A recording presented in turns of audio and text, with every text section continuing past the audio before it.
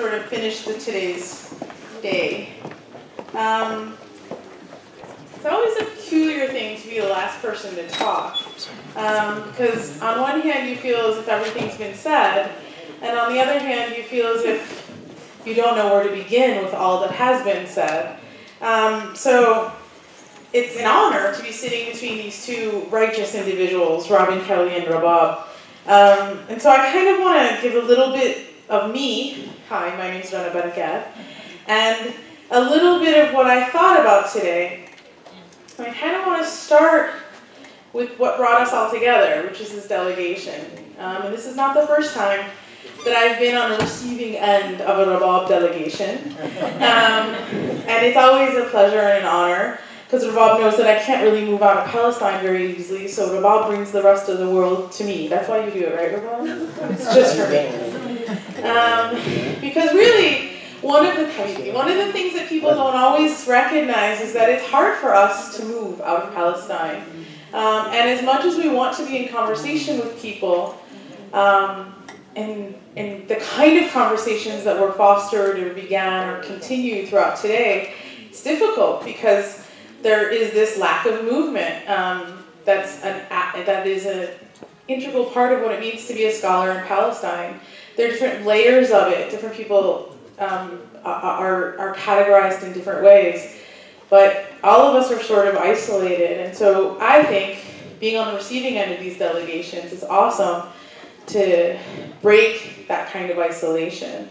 So I hope that Rabab, in her final statement, will talk a little bit about what motivates these annual trips, who's here and who was not able to be here. And the story that I know about Robin is that he's actually tried, he's got this schedule of his, he's tried to be on these Rabab delegations before, but it just hasn't worked out. So I'd like to hear about sort of step back from today and sort of think about how this is a much bigger process of what you're doing. And so that was one of the things that I was thinking about before today started was that, in all humility, I'm saying this, it's that Robin is sitting next to me. And the first time I met Robin Kelley was in 2012 when we brought in for a US ACB delegation. And that was when I was, myself and Majid Shahada, who had to leave, but he was here earlier today, were playing the Rabab role. And we were being the organizer. And it's a headache. It's horrible and it's hard and it's wonderful. And it was the first time that I actually had interactions with Robin, and we had such great conversations. He just had such insight about what struggle means, and about sort of, he sort of, I don't think he knows that he did this, but he planted a seed in my head about the word common and commonality and shared. And I had told him the story about my visa drama, about how I was denied entry into Palestine and how I had to work really hard to come back, and how ever since then it's been hard to leave. And I told him, I admitted to him that I was almost ashamed to talk about it, because there's so many far greater injustices that are being done unto the Palestinian people and the Palestinian body. And he said something really brilliant at the time. He said, Rani, you have to think about it like a plate. Everybody brings what they bring into that plate. You can't not bring what you have because it's shared. And that is stuck in my head ever since then. 6 years that's been in my head. He gifted me his book Freedom Dreams at the time as well. And I read the book and I didn't know what to do with it. Anger, I understand.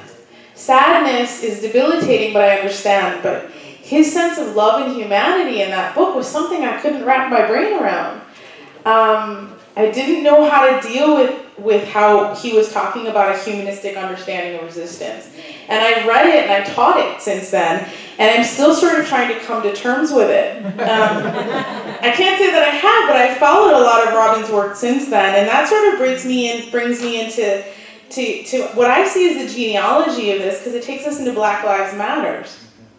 And we saw from our comrades from Blacks for Palestine just sort of how those connections are being made more organic. But Black Lives Matters is my generation in some ways, and it's the people that came up with me, and obviously in my accent is in the cities of Turtle Island. This accent is Chicago if you can't place it. So I was politicized in that environment. And that means that I understand what the Black Panthers are, and that means I understand what Black radicalism is, and that means that I understand where Black Lives Matter came from. And that also means that I understand when in their literature they put Palestine central. And they use the word genocide. I understood why, I understood how, and I understood that that was a result of something as much as it was a beginning of something. It's a longer process. And then I started to sort of understand that humanity, right? That that is this genealogy. And the video that we all saw today of Blacks for Palestine, I have to say that one of the questions that you guys asked is, what can we bring from your struggle back? And I'd like to, with all due respect, say that it's our struggle. Because it's not, that's the point, right? That's the point of what I think Rabab was saying about the indivisibility of justice, is that that's why Robin is here. That's why Rabab comes every year. That's what Palestine means. And that is that historical connection with the tricontinental till today.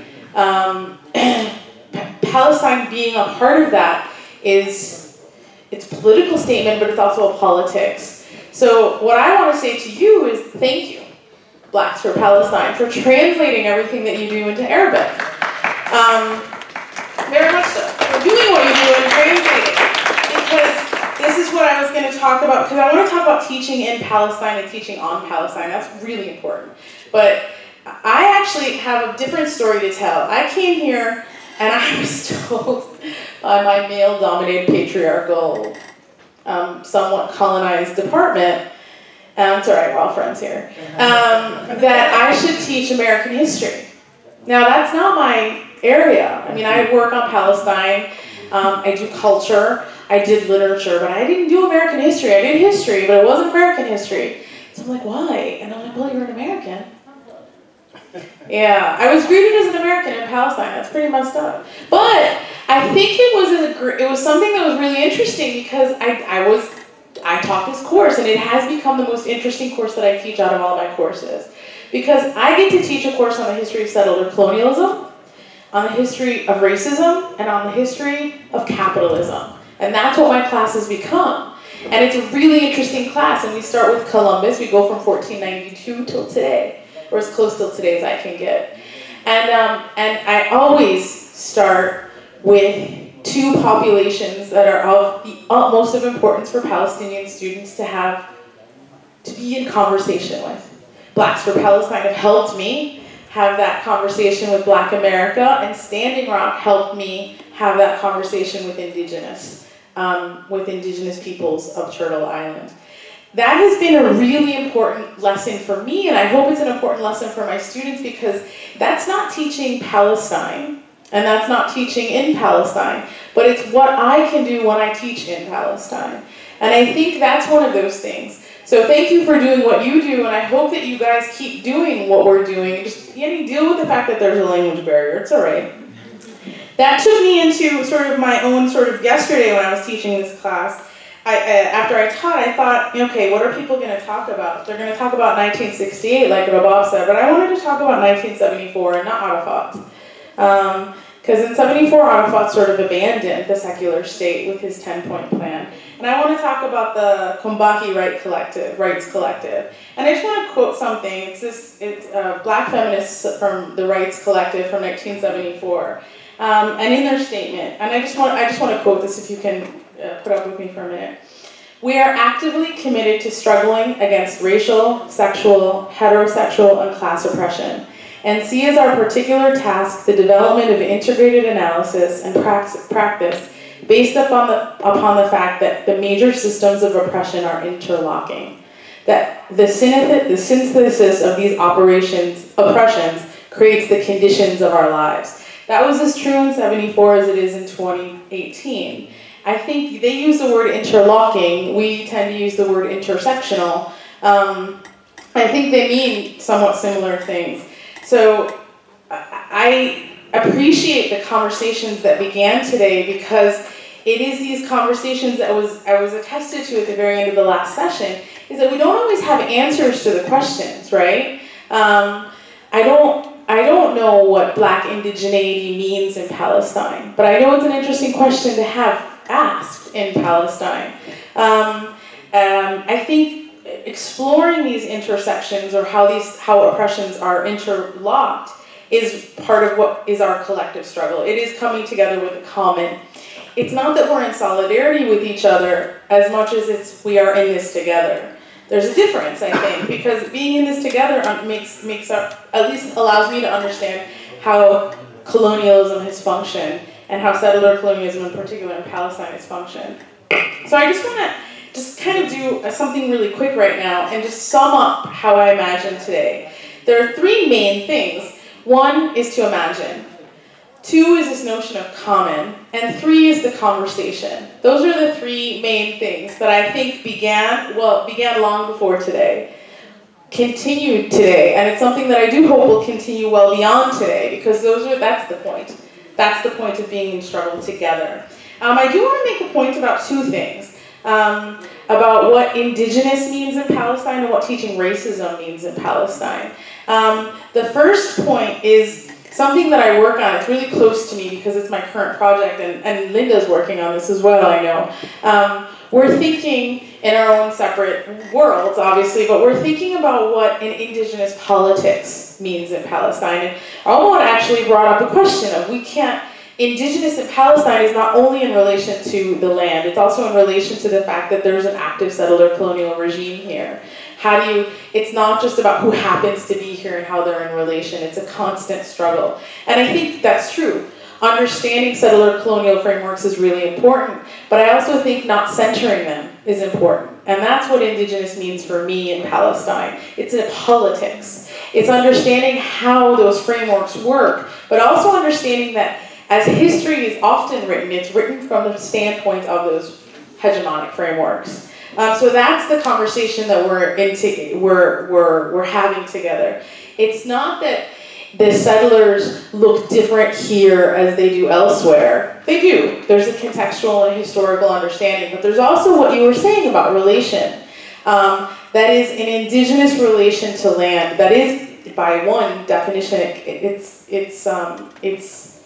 anti-colonial, obviously, so it has to be anti-capital, and capitalism has a really interesting history in Palestine, and that's something that you can teach outside of Palestine to help us collectively understand that, land became a commodity in 1856 here. I mean, when there was a law when the Ottomans decided to try to become a nation state, and you can trace colonialism back until 1856, and I think those kind of conversations are really interesting to have, just like the Columbus conversation. Racism.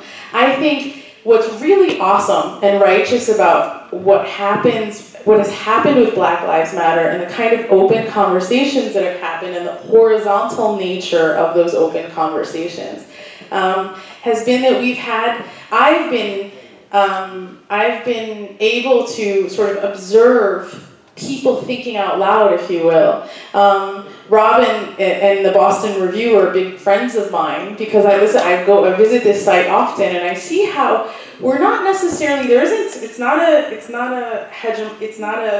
pyramid structure. It's not the sense of there's a leader who says something. It's a sense of we're trying to figure things out as we go along, and because what was presented, because Ferguson and Gaza happened sort of at that same time, it's been this conversation that's in line with Palestine, and it's because we're making the connections of how power is manifested in a neoliberal age. But at the same time, I want us to always remind ourselves to not situate ourselves by where the white man is, and to understand that it's not about how we relate to the white man, it's about how we relate to each other in resistance to that white man and white hegemonic power. And the last thing that I want to say, I know that I've talked for too long, is the second panel that happened today with a bunch of professors from Birzeit. None of whom are here right now. Okay, you're here. Great, thank you.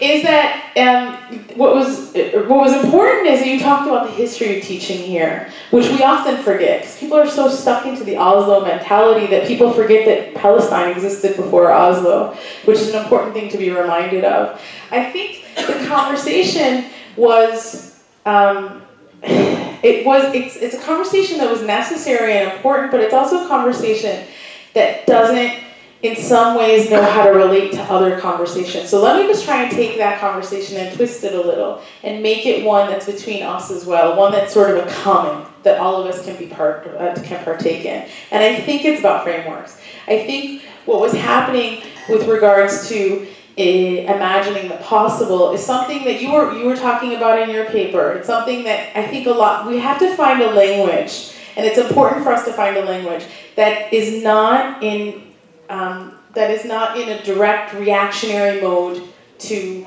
settler colonialism, but at the same time, it recognizes the power and destruction of settler colonialism. So having that question of, well, the Zionists have historical facts, and it's important for us to assert historical facts.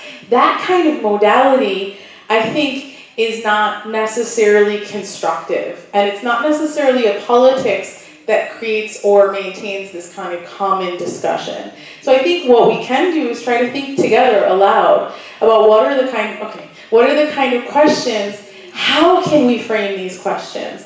I think far more interesting for me is having this opportunity amongst people from all these different places who are working towards the same notion of justice that I'm working towards, and coming together and figuring out how we can ask questions, because that's really what's important. Everything else is sort of goes along, but if we understand how to frame the questions, and part of that is understanding how we haven't necessarily done it in the way that is the most inclusive up until now. And I hear I've talked for too long. I have a lot more to say, so I just wanted to finally say just two last words for everybody that has come today and everybody that has come from near and far.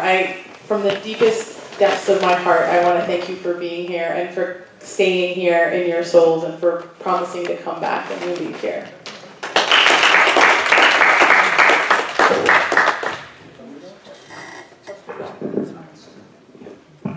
Rabab should go last because I know she has a lot of really important things to say. I'm going to be really brief. Besides I just feel like I'm getting darker in the glow of today. I'm getting, rich color. Both being up here with my friends and also meeting new friends, and I thought it was a wonderful, very inspiring conference. And I just want to jump in very quickly on three things, because I don't have any closing remarks, but I just want to remark on a few things. One, this goes back to the question of commons, or the commons, and the question that was raised about the relationship between property and land, which are not necessarily the same thing. And Rana made a very important point that in 1856, land becomes a commodity. I just want to say a little bit about that because one of the places where Indigenous studies actually challenges settler-colonial studies is in the question of how property comes into being. If you think of land as property, you've lost. And so, in some ways, Daniela was absolutely right on point by talking about the way Indigenous people see themselves as caretakers of the land, products of the land. And that's a very different way of thinking. And once you think of being a caretaker of the land, then the question of ownership shifts. It's not about who's going to own it, And that puts us back to Europe, because one of the things that I've learned from my teacher, Cedric Robinson, is that much of what we think of as colonialism begins in Europe itself. And so imagine what it meant to have land held in the common, and that much of the dispossession within Europe itself, whether it's the Irish or in the English countryside, was about the dispossession of peoples who had access to land held in common. And so when John Locke in the New World is making these claims about how Indigenous peoples don't have a right to the land because they don't make it productive, he's also having a fight with the levelers in England, saying, he's saying that the idea of restoring the commons is a violation of kind of liberal ideology. And so I just want us to come back to that because, to recognize that is to recognize that the development of colonialism on a global scale wasn't the creation of the singular, white subject, just kind of out of whole cloth, but that class struggles and stuff, and indigenous struggles were produced inside of Europe itself. Secondly, I was, of course, always moved when Black for Palestine speaks. The presentation was great. The struggle in New Orleans is a very important struggle, and I think people should read up on it. And one of the things I was going to just sort of tag onto that was, some of you may know about the Movement for Black Lives policy statement. And and I know that they're probably going to talk about that, ran out of time, but one of the things that happened was, because they had in the policy statement a very powerful statement, an anti-Zionist statement that talked about the oppression of Palestinians as genocide, it was like the Zionists and the liberals came out and basically disavowed the entire document, attacked the entire document on the basis of that.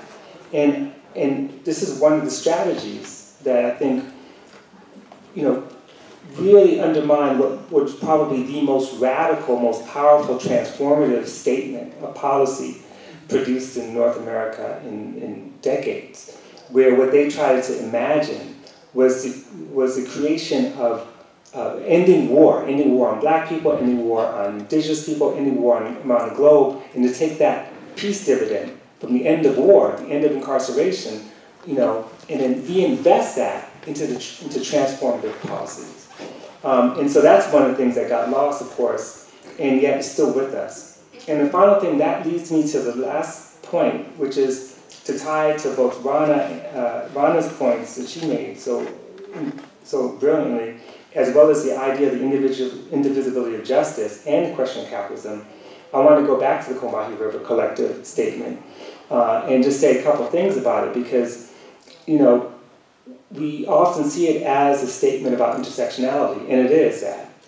But they called for race, what they did not call for, what they did not insist on, was a kind of race and gender integrated social democracy.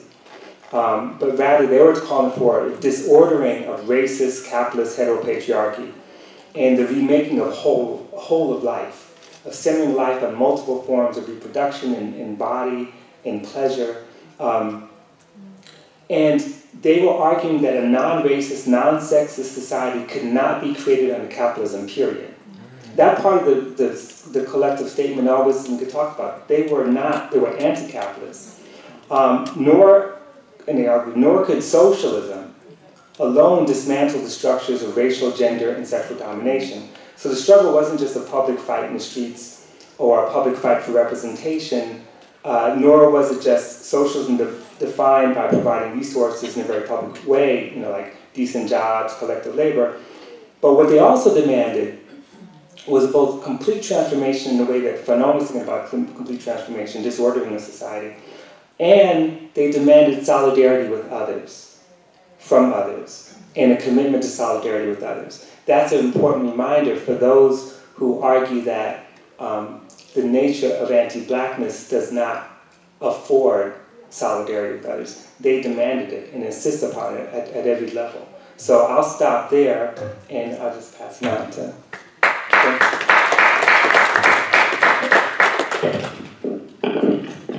I don't know where to begin, but I want to again reiterate how incredible it is to actually be at Birzeit University and to be here in Palestine at home and to have been able to make it. It's really amazing, and I'm really grateful for all the sisters and brothers, the comrades who were able to make it here today. And I was struck, I'm going to just make a couple of comments about the conference itself. I was really struck by the speech of the president of Birzeit University. And I was trying to imagine, how would that have been had the president of my own university actually made this statement and began to speak about the student, Omar, who was kidnapped and in prison now. The president of my university instead issued a statement welcoming Zionists to campus, to our own campus. He did not ask any of us. There was no democratic governance. the Senate of the university did not have discussion and vote on it. He went and said it on his own. And at the same time, I'm being asked by the university to add for identification purposes only. When I spoke, criticizing the statement and demanding a retraction, and saying that we need to reclaim the social justice mission of our university. And I said, okay, I will issue for identification purposes, and if my president issues for identification purposes only, using the website of the university. And as a result of this, and before, we have been really criminalized. And what Enrico was saying about University of Washington was very similar to what's been happening at San Francisco State in terms of protesting a racist speaker who comes to campus.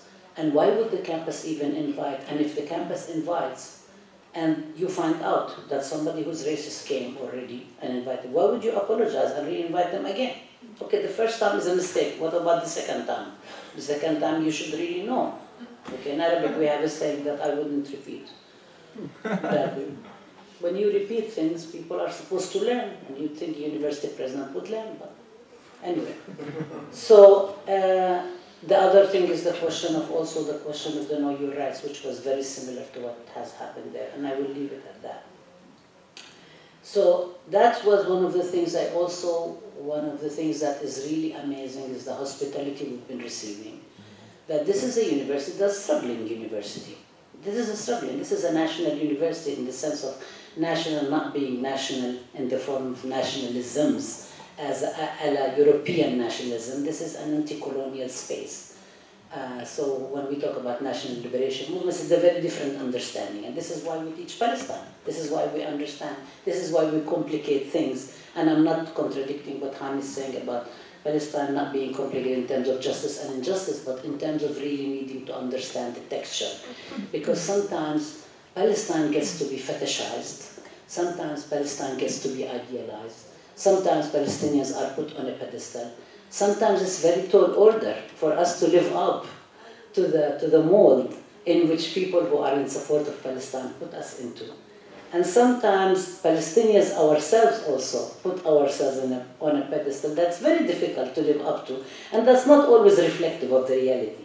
So it's always a balancing act. And I'm not saying in a balancing act as a compromise, and I'm not talking about pragmatism, and I'm not talking about what would work and what doesn't work. I'm not talking about that. I'm talking about really strategically thinking about a balancing act of where is it we begin to be critical, and we need to be critical all the time, in our own studies, in our own scholarship, in our own pedagogy, and in our own relationship with the communities to which we are accountable, within and outside of all our working places, whether we are teaching formally, informally, in all places. And we were talking with the delegation, and I kept saying that last delegation, we were here 2 years ago, in 2016, Palestinian prisoners, was focusing on prisoners. Palestinian prisoners kept telling people from the US, prison is a university. Prison is a university. And at the Najah National University, every single professor who spoke, actually there was a former prisoner. And so one of the professors who spoke, Sami Kelley, whom I've met in 2005, but I did not know this was what he was doing. He was in prison, and his job was editing the newsletter of the prison.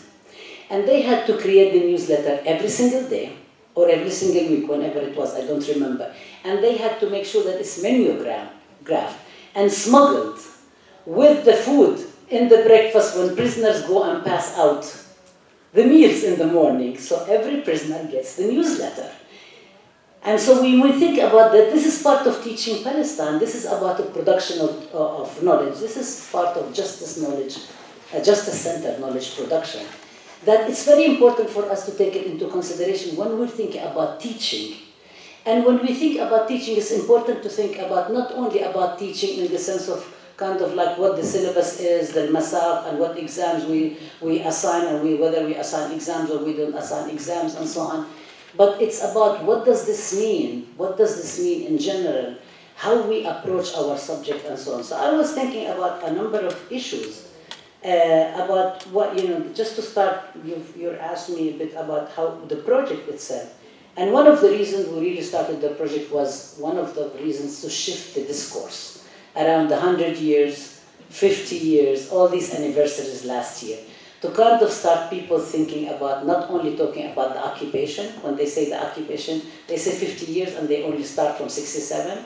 And not only they forget about the 1948 Nakba, but they also don't think about the 100 years or over 100 years and so on. And to think about the various anniversaries that happened. So it was the 10th year of the blockade of Gaza. Okay. And so how do you deal with that? If you come from different political backgrounds and how you have a different relationship to 2006, 2007 in Gaza and the Palestinian elections.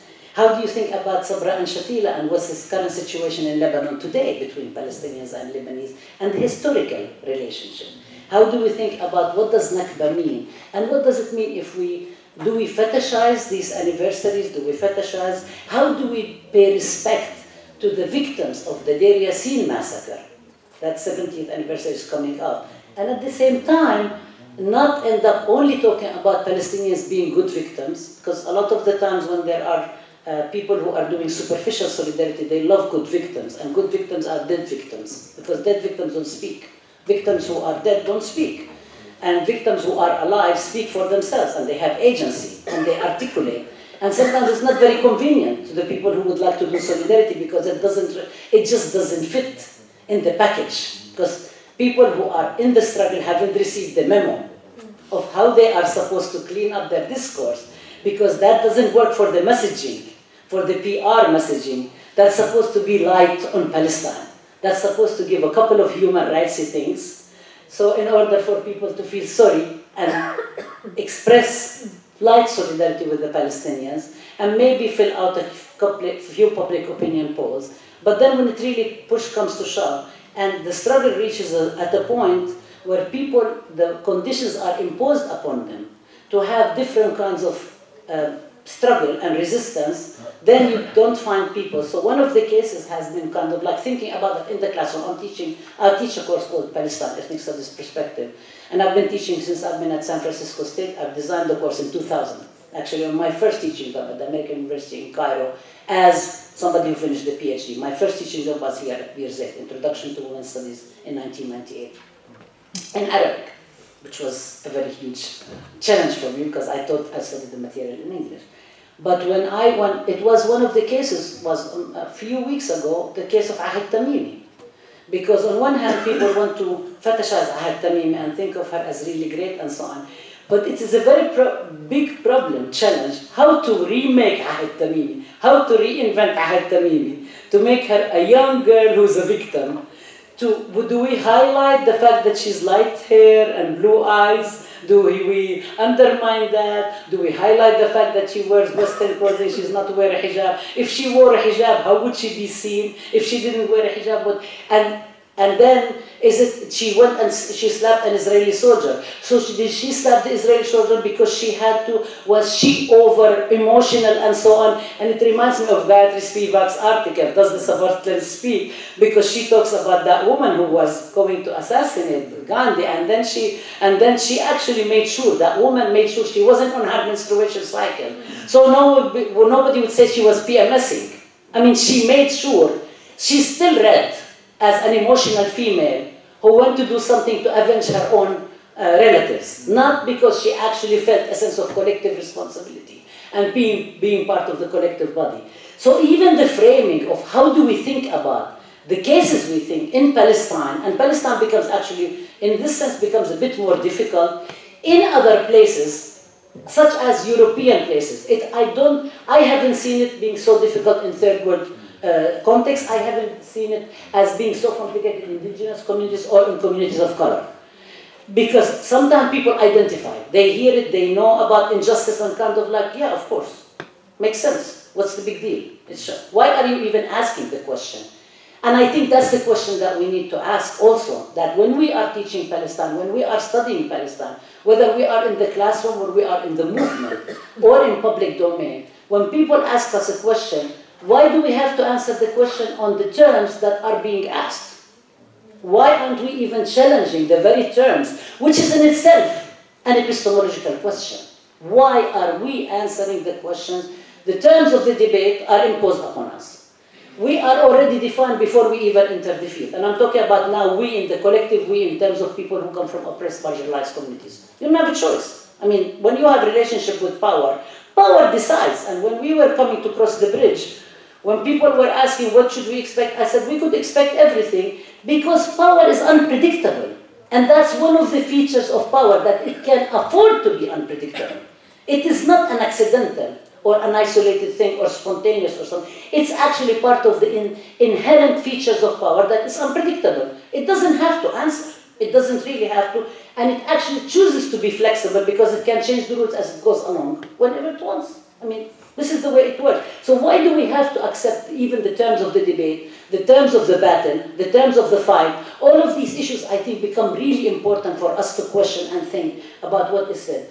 And this also applies to the movement and who constitutes, who speaks for the Palestinians, who speaks for whom, which Palestinians, about what, how do we speak, what language we clean up, how do we look like, polite, nice, presentable people for the soundbite, and when is it we need the soundbite and when we don't? And how is it that we can move from different spaces, from the classroom, and I'm talking about the classroom formally or informally, including at the coffee shop, at the center of the street, when we are riding public transportation, sometimes even the mere look with each other, we have the identification. We know what we're talking about.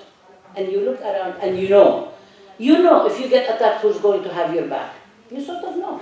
You know, and you do not know because it's instinctual. You know because it is instinctual because it is part of the lived experiences. And how do you account for the lived experiences? And this is where the question of oral histories and the stories of my grandmother and my grandfather and my brother and my walk and getting home if you don't live in Birzeit through the checkpoint and not knowing if the student is going to be able to make the exam or not. And I remember many times I have never had a full class in Birzeit. Even when I was teaching Intro to Women's Studies, all the time, where is this? This person is arrested by the Palestinian Authority. This person is arrested by Israel. This person is delayed because of this. And sometimes it's also the conditions are because there is lack of money, taxi is not there. There's all sorts of things that are complicated by these conditions that also how can we lessen the devaluing of life when it is not direct impact of the military power that's occupying and controlling our lives, as opposed to maybe it's an economic or other forms. How do we think about the whole criminalization business, and how do we think, and last year we had a lot of discussion 2 years ago about abolition, prison abolition, and what does prison abolition mean? Because in Palestine people talk about political prisoners. There is a movement in the US for prison abolition completely, not just political prisoners. And so people will discuss it, and we will get to the point where people are very open to it, and then we get to the question of collaborators. And that's where the discussion stops. And it's not wrong or right on either side. It's a discussion that, again, points out to our discussion earlier about the whole question of indigeneity and African Americans, and the whole question, the kidnapping and the enslavement of African Americans, and how do we think about all those relations? The context is really important. It takes me to the context of anti-blackness. And how do we even understand anti-blackness in the United States and in the Western Hemisphere and in places where slavery is institutionalized based on skin color, not institutionalized only, institutionalized based on skin color, when skin color becomes the measure for valuing or not valuing of human life. And how does that is different from different historical contexts in which there is slavery, but it's not necessarily skin color based. And I think it's really, these are some of the questions that we really need to talk about if we want to talk about solidarities, if we want to talk about moving forward, if we want to talk about interlocking systems, we need to talk about all of these questions.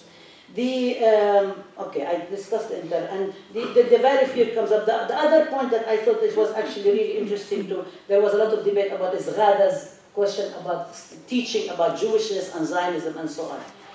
And I really don't think it's about whether to teach or not, because we have to teach. It's the question is when we teach, who is at the center of analysis? Who is at the center and who gets decentered? There is one way to teach Zionism, and very interesting because we had the Teaching Palestine session at the Middle East Studies Association that was attended by a professor from Hebrew University, Hillel Cohen. And he came and he was talking about his experience of teaching, how a lot of his students serve in the Israeli military, and there's about 15% of the Palestinians, and he said, I do not say that Zionism is not a legitimate project. I just talk about it. And I think somebody in the audience challenged him to say, but that's question of injustice. And he said, well, if I do that, then I will lose half of my students. Himself as well. Yeah, I mean, I didn't have a chance. It wasn't because I was co-moderating the panel, but I didn't have a chance. I was going to say to him, so what? So what if you lose half of your students? I mean, if they are unable to live and actually be challenged and so on and continue perpetuating settler-colonialism and racism, they need to leave. Okay, so I think this is all these questions, the question of who's at the center of analysis, and are we teaching as, like let's say in Palestinian context and in people who are teaching Palestine as well, are we teaching to decolonize knowledge, or are we teaching because we are internally colonized and we want to behave, okay? So the last point is I wanted to mention is the question of why the delegations. It's not every year. Actually, for me it's every 2 or 3 years, because what happens is I have to forget about how much work it takes for me to do it again. And it's just a pleasure. It's such a pleasure when we get here and when I see, and for me, why do I do it? Because I always think that it is really how amazing it would be for people in Palestine and for people in the other communities in which I am either I belong to or I collaborate with or I feel that's part of my kin, to be able to have these conversations. How can we do that? Is this possible? It doesn't happen. It wouldn't happen in the US because of the mobility issue. It doesn't. I mean, it's very hard. It's only a certain number of people can go, and then sometimes they don't get visas, and sometimes you put an empty chair. But the empty chair is only symbolic. You protest, but it doesn't really respond to having somebody to deliver the comment. Because also this also speaks to the whole question of all these attacks against us. They're all defensive mechanisms. So we're involved in reacting and responding and defending. But at the end of the day, they are all put on the terms of the people who are colonizing, who are oppressing, who are trying to silence us, who are trying to criminalize us, and so on. It is not the productive projects that we want to. And for me, this teaching Palestine is that we're setting the terms. We are saying what do we include in it, what do we not include, what do we discuss today, what do we discuss tomorrow. And one of the things that I really wanted us to have today, and we don't have a lot of time, also primarily because I'm speaking a lot, and I will end in a minute. But having discussion for the people, like everybody who spoke, I thought that we can actually have 2-3 hours after the presentation just to ask questions, even before we have discussion and debate and critical analysis. But this is something that it actually like very pleasurable, and it's really great to be able to have people, and it's also very reciprocal. This is not a question of solidarity tourism, and you really don't need to go to Palestine for you to understand justice and injustice, because if it only involves having to see with your own eyes, how do you talk about the thousands of people who are supposed to support justice without having to go? You don't have to go to see it, and you don't have to materially experience it, and you will never be a refugee, even if you stay in refugee camps and so on. You only inconvenience the people that you stay in their homes and so on. And this is my own take on what do you do with delegations and so on. And I think it goes more, but it's a way to kind of like have exchanges, co-learning, learning with each other, having discussions and so on, that does not turn the people who are on delegations as consumers of Palestinian suffering or Palestinian heroism, okay, or in between. There is a big continuum. And it doesn't also turn the Palestinians into also people who only celebrate whenever people come from the outside and talk to them and so on, because it's sort of like something exotic, novice. It actually allows for us to have these critical discussions that we really need to have. But it also depends who is on the delegation. So I am totally against delegations that anybody who can pay money should get to go. I believe that we have to have some kind of gatekeeping mechanism. I mean, I really do. I think it's just exactly the same way you do research. If you do unethical research, you can just go. You can go to Harlem, for example. Well, before Robin Kelley wrote his article about gentrification and the gentrification of Harlem. But you could go to Harlem And you can just go. You can come and go. Nobody stops you. You can go to Shatila refugee camp. Anybody can land in Tel Aviv and just come and visit and do whatever they want. And I think there is a problem. There has to be a sense of responsibility. There has to be a sense of accountability, both for the people who are visiting and for the people who are receiving. So I think Palestinians are very hospitable, but I think at some places people shouldn't be so hospitable. I think at some point it's a question of what are you going to do? Why are you here? What are you doing here? What is it that you're going to do after you return? What kind of accountability and obligation that you will get to have after you return, and how long is going to last? I mean, so, and it's not how long it's going to last, it's going to take over your life. You return back and then you become full-time 100% Palestinian solidarity activist. Because that means that you didn't have a life before. And that's actually a problem for people looking for a cause, rebels without a cause who are looking for a cause. Because that also causes fetishization, and that causes idealization and so on. So I think for me, this is the idea of kind of like thinking. We actually turned down a lot of people, just so, and it wasn't, we had a review committee, but there were also people that we really, really wanted to have. So Madonna Thunderhawk from the Standing Rock, who is one of the elder women at Standing Rock and was one of the founders of the American Indian movement back in the 60s, and actually hosted the PLO in Standing Rock in the 60s, really wanted to be here. And so did Elizabeth Castle, who is making a film about the warrior women at Standing Rock. It was both the question of lack of funding, which also makes us ask, who funds, aside from people who are funding themselves, who funds delegations and to what extent, and where does the money go, and how do we deal with it, and how can we stretch the charges? Because also this is part of knowledge, this is part of teaching Palestine and learning about Palestine and producing indivisibility of justice. But also because they are facing trials now. And Madonna almost lost her house because they're being prosecuted because, and it was very interesting that after Trump was elected, the Muslim ban, everybody protested the Muslim ban, and people stopped struggling around Standing Rock. And it was like shocking because Muslim ban was all over the news and Standing Rock wasn't in the news, and people basically abandoned a community that was in a freezing weather, flooded. There is a lot of illnesses were going, there were no medical support and so on, because when it was sexy, everybody flocked to Standing Rock. And then when it was no longer sexy, people disappeared. And one of my interests is that how do we make the question about commitments to Palestine as part of justice and other justice, make it long term. And then the last question is then who becomes part of this long term?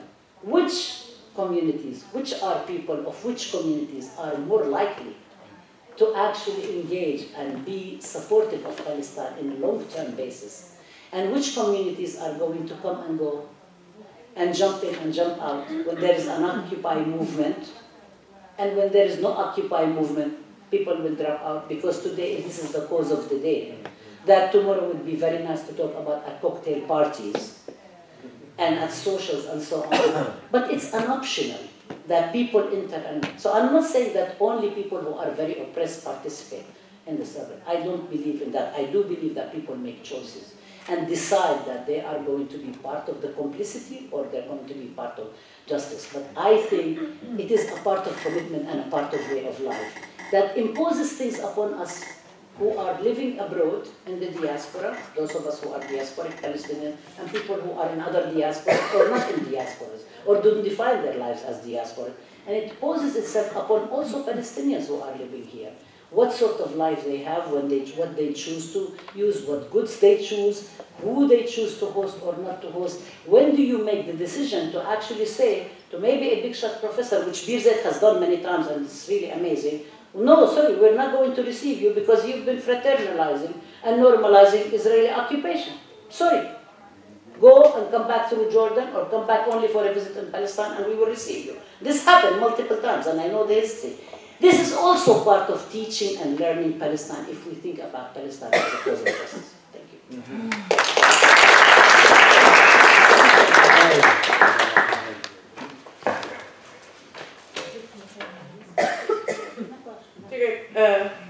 This is a chance to open up the discussion. This is a discussion that's going to be going on for the next 4 or 5 days amongst everybody, but This is the Birzeit stop of this discussion, so tfaddal. Say your name. I have a problem, not for the long struggle, but for the imminent moments. We have an authority which is collaboration with the Israelis, and we are passing a very critical stage of finalizing the solution of the Palestinian problem, and that is transfer. I went one time for the court against Mahmoud Abbas for a constitutional problem, but they said this is not our specialization. And I'm thinking of going back to the court just to prove something, that these judges are not really honest. What can we do? What we can do, I mean, of your studies and your research concerning fighting your cause. Thank you.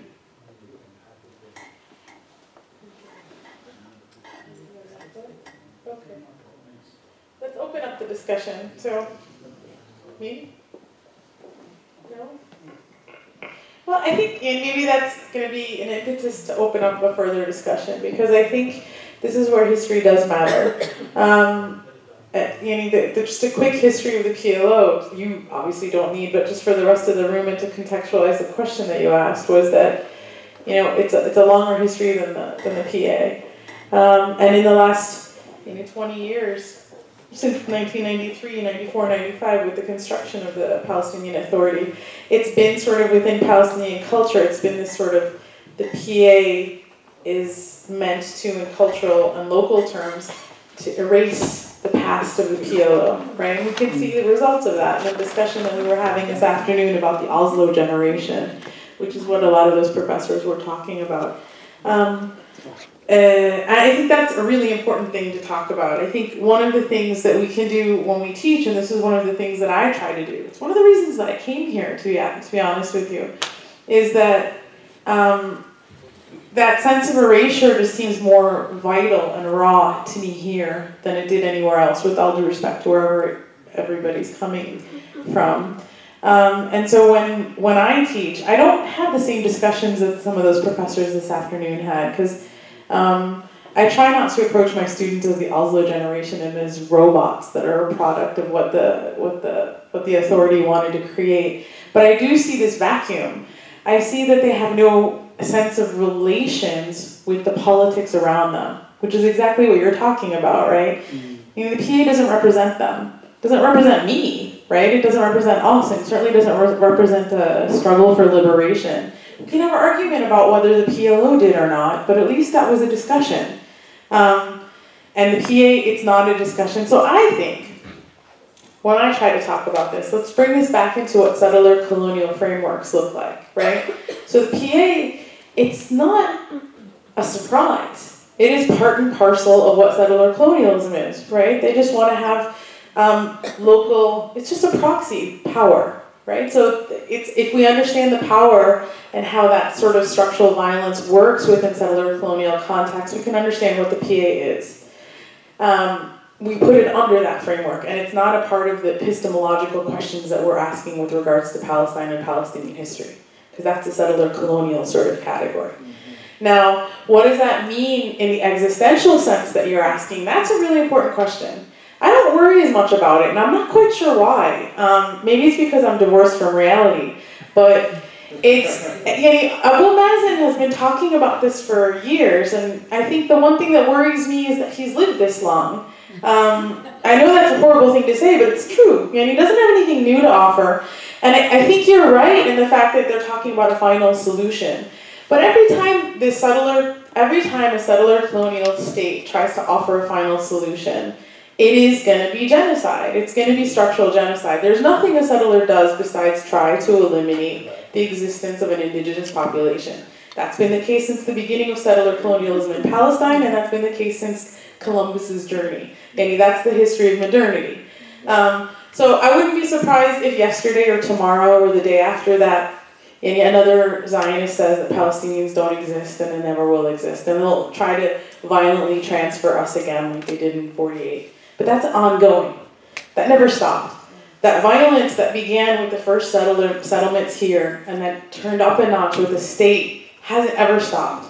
So if we're going to be worried, the worry is a 70-year-long worry. It's not anything new, I think. And I think that's one of the things that I was trying to talk about. That's the comment, right? There's nothing extraordinary about Zionist settler colonialism. It's actually not so extraordinary, except for the fact that it was in the 20th century and the 21st century.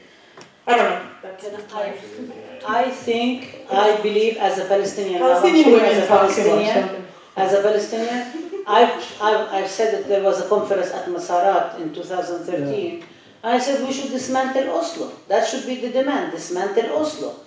The thing is that even people who believe in dismantling Oslo are so embedded in the Oslo, they are embedded and benefiting as a result of the Oslo structure.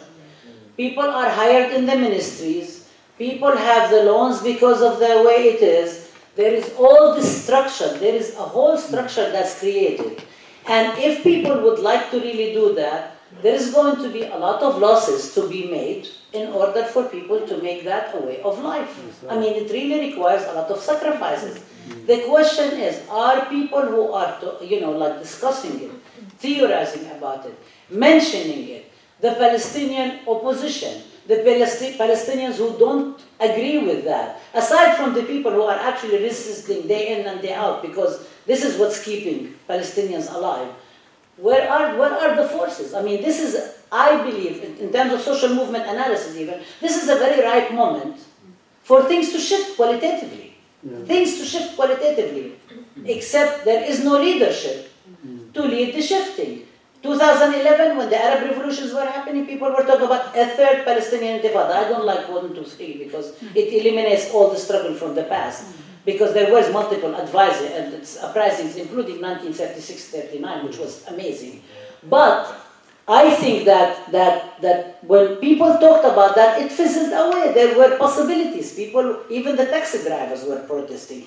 There was all these kind of protests that were going on, and they were diffused because people's livelihood are very much tied in to the structure of Oslo. And I'm not talking about the ordinary people's livelihood, because it's always, people are always in South African anti-apartheid movement. The people who support the apartheid used to say, oh, if we do that, it's going to hurt African black workers. Kosato sent the message, please hurt us and boycott.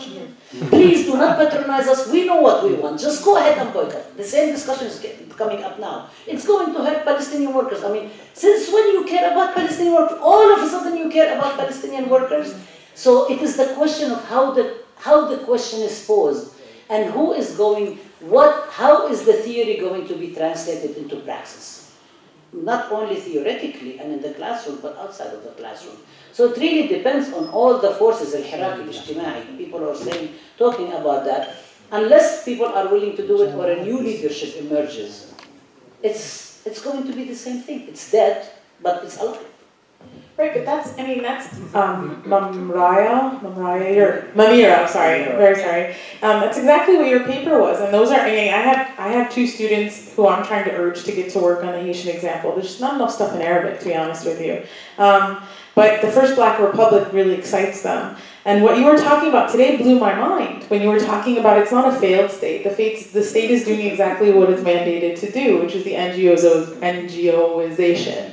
So Palestine's not the experience, the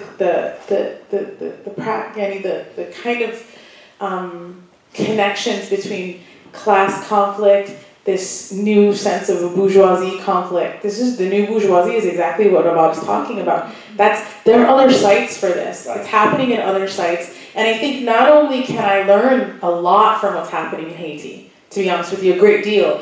I can also learn a lot from being in conversation with somebody like you who's working on this in Haiti.